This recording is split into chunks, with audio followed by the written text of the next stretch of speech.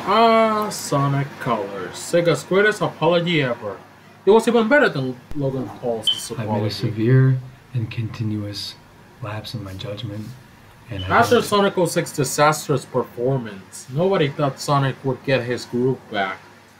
While 2008 Sonic Unleashed is considered by many as Sonic's true return to form, myself included, there's something about Colors that screams, Yes! Yes!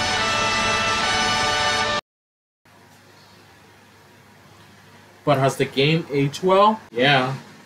Okay, I may sound like biased Sonic fan number 69. nice. But what do you want me to say? How do you want me to tear this game apart? Back in 2010, no other Sonic game was this good. Sonic 4 Episode 1? Nobody liked it. Sonic Freeriders? If you like it, please seek help. But any jokes aside, this game is freaking awesome. The OST is pure excellence. I listen to the save file select music too much. Anyway, Sonic Colors gets an S+. Thanks for watching. This has been Perezman.